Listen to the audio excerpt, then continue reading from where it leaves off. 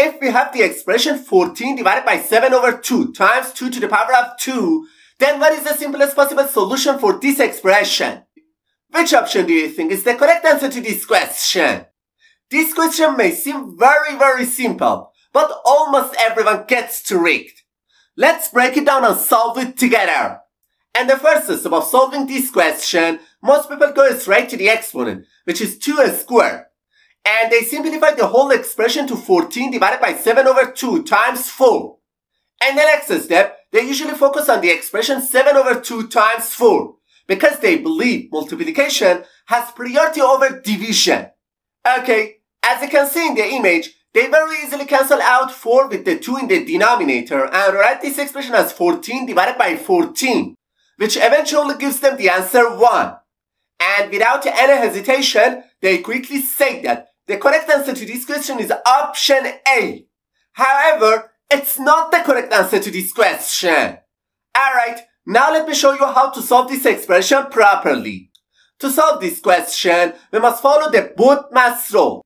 And this rule, B stands for bracket, O stands for order, D stands for division, M stands for multiplication, A stands for addition, and S stands for subtraction.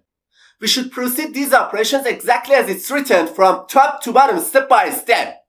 Alright, as you can see in the image, in this problem, first we have a division sign, then a multiplication sign, and finally exponent.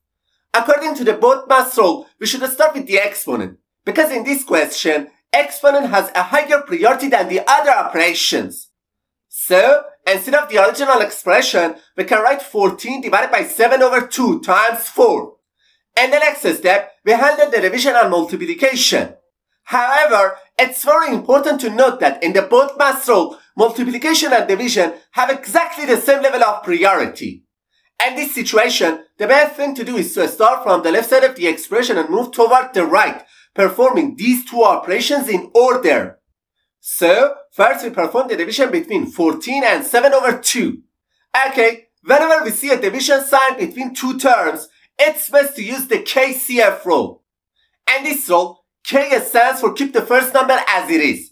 C stands for change the division sign to multiplication. And F stands for flip the second fraction. So, we remove the highlighted part and replace it with 14 multiplied by 2 over 7.